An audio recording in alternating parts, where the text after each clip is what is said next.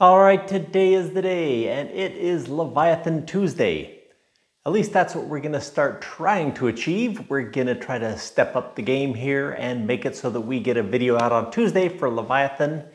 And then we're also going to push Arete from Thursday to Friday. Give a little bit of a gap between there, give me some time to kind of get the two of them separated and produced once a week for each of those projects. Well, at least we're going to try to do that. No promises there, but we will just keep working towards that goal as we can. Anyway, today we are just looking at a little follow-up on the last week video for Leviathan when we got that differential rebuilt. It is time to take it and put it back under the chassis. That's what we're going to look at today. Let's jump in, take a look. When I got this axle, it came without any brakes, so having the convenience of having the brakes out of the way, I decided to put some new brake shoes on for the emergency brake. They were there, and that's just a matter of, well, any brake job is a matter of taking it apart and then putting it back together in the opposite configuration with new parts. So these brake shoes just clipped onto the expander on the bottom that the cable pulls on, and then you have a little adjuster at the top, spring that holds them together. A couple of retainers in the back as well, but emergency brake shoes are on. Get some new rotors, and then we're going to bring the calipers over from the old axle.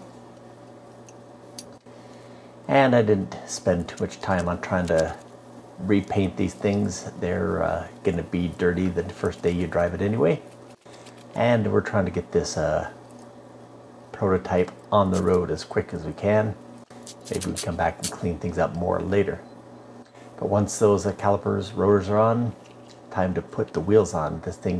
This axle weighs about 360 pounds all assembled, so the only way to really move it around easily is with some wheels. So why not put the regular drive wheels on it, and we can use that to maneuver it around, get it in position under our chassis. So once we've released the engine hoist off there, gonna replace a couple of brake lines because, like I said, this thing came from a wrecking yard, and they just, of course, get it out of the vehicle as quick as they can, and that's just a matter of chopping the brake lines off with the Sawzall or whatever, bolt cutters. So I'm replacing my brake lines with my new caliper lines, connecting them up. Now we're gonna roll this thing over and get it into position under the chassis. Now, of course, it sounds easier than it is because you trying to line that thing up has to be close enough that a little 3/8 pin goes in a hole. Now these brackets that go in the U-bolts bottom, they were so rusty and full of crud that they have no way to drain, so all the water and dust collects in the bottom of these things, and of course that's a recipe for a lot of captured moisture. So I'm going to clean them out best I can. And I'm going to do something novel. I'm going to drill a hole in the bottom of the little cup so that when it does get moisture, it will drain out rather than sit in that little cup area. Also going to take it and throw a couple of good coats of rust inhibitor chassis paint. And then while those things are curing, get this axle lined up a little more precisely again. Also need to go in underneath here and rotate the axle around so that the mounts for the leaf springs, as they come down, they'll be flat. Now the idea is to get these little tiny pegs, the middle of the leaf springs, to line up in that hole on that flat plate. Luckily we have some jacks in place to lower the chassis down while we can just move that thing. Now, lateral move's a little bit more difficult, but it seems like we're getting close. Maybe a little more rotation on the axle there. And then it looks like it's in place. So, drop those brackets in, newly painted, new U-bolts that were rusted away as well, and get some bolts onto them.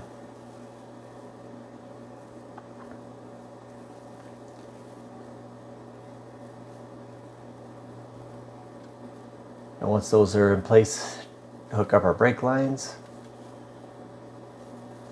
We also have an emergency brake that we need to hook up. It of course just clips around the little lever mechanism. And then there are a couple little barbs that go into this hole and keep it from pulling back out. Expand those barbs back out from the removal. Press it in its hole. And we have the e-brake in place. Now we're going to replace our shock absorbers as well. Got some new shocks from Rancho. Get the bolts in place. You need 3 hands. You might as well just use your head. Get it pointing right where it needs to go, because once we got the retainer back, it's going to start to expand. Push it back until you get some bolts in it. They came with these nice dust covers. We'll get those stretched into place. A little zip tie to hold it around the body of the shock. Then on to the other side, same thing. You're fighting this thing trying to expand on you while you're getting the boot on there. Once you get that bolt, of course, then you're home free. Boot again, zip tie. Now here's the old shock. Floppy and loose. Gonna be new ride after this. Well, there you go. The axle is in the chassis. Now the only thing left to do is to pull out the front differential. Luckily, it comes out independent without the axles. Independent front suspension, so it can stay up there on its wheels. When that differential comes out, we will be rebuilding that. We've got this grease blob here that needs to be rebuilt. Looking at having that done professionally somewhere else. So I can get things moving along without having to spend time on that, do some other things. But we need to get that chassis back together so we can have a new cab and new subframes to start installing that kind of thing. Anyway, that will be another day. Thanks for stopping by. Come back, see us again.